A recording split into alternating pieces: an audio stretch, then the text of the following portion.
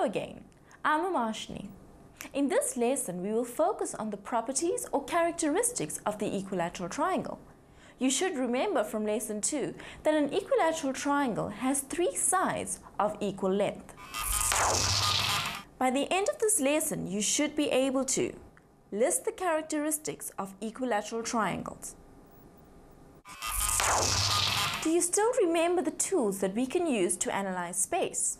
They are defining, constructing, and transforming. We'll begin this lesson by constructing our equilateral triangle and then cut it out to use as a model later on. So try this fun exercise with me. To begin, we start labeling our rectangle. We'll call this point A, point B, C, and D. The next thing is to fold AD onto BC to create a lengthwise fold line. So we fold AD onto BC. Make sure that your ends meet and fold the page. Now open up the page and you see our fold line here. I will mark the fold line as EF. Now we take point A and try to fold onto line EF. We fold in such a way that we create a line that passes through point B. So keep pulling point A onto our fold line and watch so that we can create a line that passes through point B. So if I fold on this, we see that this line that we've just folded passes through point B. I mark the point at the top here as G. I mark the point where point A touches the fold line as R. And we then open up the page. Now, we construct a line through point G and R to the bottom of the page.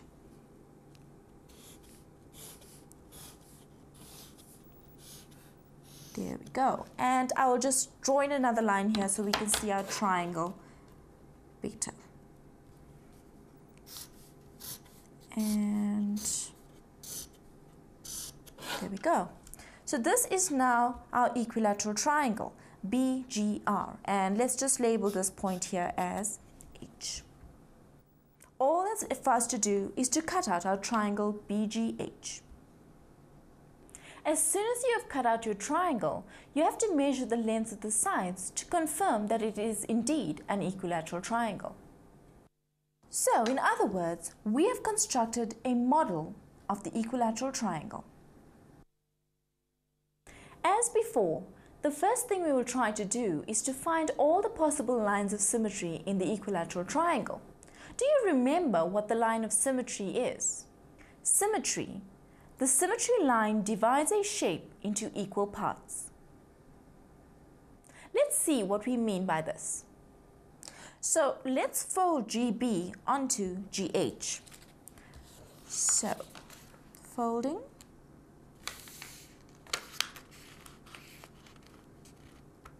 And there we have.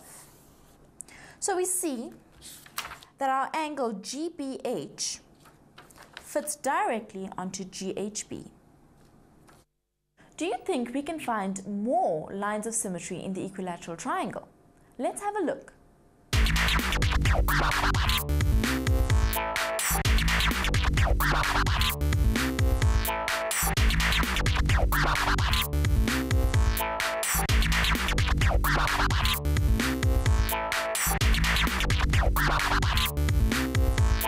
So did you see that the equilateral triangle has 3 lines of symmetry? I have drawn in all the lines of symmetry. Let's now take our ruler and measure the length. Okay, and we see that we get 30 centimeters. So we have GK is equal to 30 centimeters. Let's measure the other 2 lines of symmetry. Right. Let's now fill in all the angles that we know are equal. Remember, when we folded, we found that these 2 angles fit directly onto one another. Let's mark them with the same symbol to show that they are equal. Now remember, when we folded, we found that this side also fits directly onto this side. So we can say that GM is equal in length to MH. Right. We also know that when we fold it along GK, that side BK fits directly onto KH. Mark this off with the same notation as well. And our last line, when we fold it this way, we know that GI is the same in length as BI. Now there's another interesting thing that we can observe. Look at these symmetry lines again. Do you see that the symmetry lines intersect at this point? We will call this point O. The point O is the point of intersection, but it is also called the point of concurrency. Do you remember what concurrency means? Concurrency. The point of concurrency is where two or more line segments, rays, and even planes intersect in a single point. Now I want to have a look at the relationship between the lines of symmetry and the angles at the vertex in an equilateral triangle. Let's go back to our model.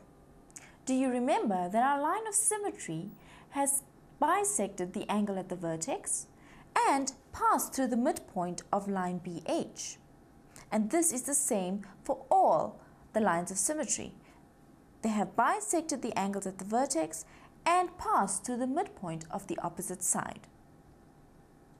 In our equilateral triangle, the symmetry lines can also be called medians and angle bisectors.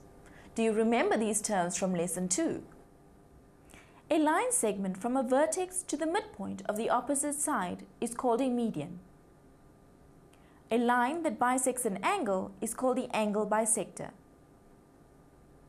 For our next activity, I will use a set square to measure the angle that the line of symmetry makes with the opposite side. So take our set square and measure the angles. Now if you look carefully, you see that the angle at M is indeed a 90-degree angle. So let's just mark that in. Let's measure the other angles. GK is the line of symmetry, and we see again that this is a 90-degree angle. Mark it in. And lastly, at I, we see that this angle at I is also 90 degrees. So we can say in our equilateral triangle, the lines of symmetry bisect the opposite sides perpendicularly or at a 90-degree angle. This property or characteristic brings us to two more important terms that you should remember from lesson 2. A line segment from the vertex of a triangle that intersects the opposite side perpendicularly is called an altitude. Perpendicular bisector is a line that bisects a line segment at a 90-degree angle. So we see that in our equilateral triangle, the lines of symmetry can also be called altitudes and perpendicular bisectors. Now there is another special relationship that we find with these lines of symmetry. Let's go back to our model and see. We have already established that these lines of symmetry are of equal length. Remember, we measured them to be 30 centimeters each. Do you also see that these symmetry lines divide each other into two segments? If we look at the line segment HI, we see that it is divided into HO and OI. Now, do you also notice that HO is larger than OI? Do you think that there might be a relationship between the long and the shorter sides? Let's measure with our ruler and find out. HO measures 20 centimeters. HO, 20 centimeters. Let's measure OI. OI is 10. So writing this relationship, so we see OI is 10 centimeters. So if we write this relationship, we see it is in the relationship 2:1. So we can write this ratio or relationship in a formula. HO equals 2 times OI. So this means that 2 lengths of OI is the same as 1 length of HO. Now let's use a pair of dividers to see whether this relationship exists for the other 2 lines of symmetry. So place our divider points onto our shorter line segment KO, and we see that GO is 1, 2, the lengths of KO. And similarly, if we place our divider points onto OM, we see that OM is half of BO. Now that we've done all the hard work, let's have some fun. For this next activity, we will use transformation to better understand this shape. Have a look. Now, apart from the large triangle, do you see any other triangles? You should be able to notice that there are 6 smaller triangles. Can you perhaps see what kind of triangles they are?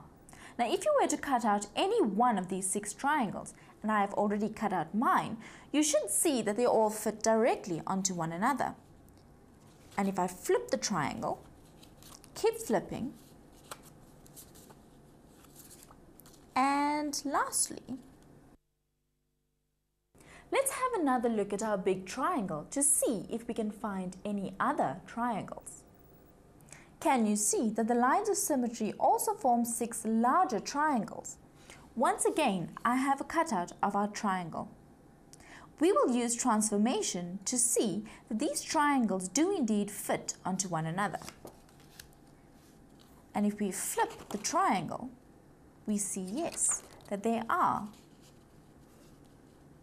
directly fitting onto each other. And lastly, do you see that all our triangles are right-angle triangles? Do you think there is a possible relationship between the small and larger triangles? Let's have a look. So let's take our cutout of the smaller triangle and place it onto our larger triangle. It seems as if they have the same shape but different sizes. This type of relationship is called similarity, and we will take a closer look at this relationship in a later lesson in the series. Isn't it fascinating what we can find when we look at shapes a little more closely? Let's see if you can remember all that we've learned today. An equilateral triangle has 3 symmetry lines. In an equilateral triangle, the symmetry lines are also medians, altitudes, angle bisectors, and perpendicular bisectors. The symmetry lines of the equilateral triangle intersect one another in the ratio of 2:1. I trust that you've enjoyed today's lesson. I hope to see you in Lesson 5, where we will be discussing points of concurrency of the lines that we have discovered while investigating triangles.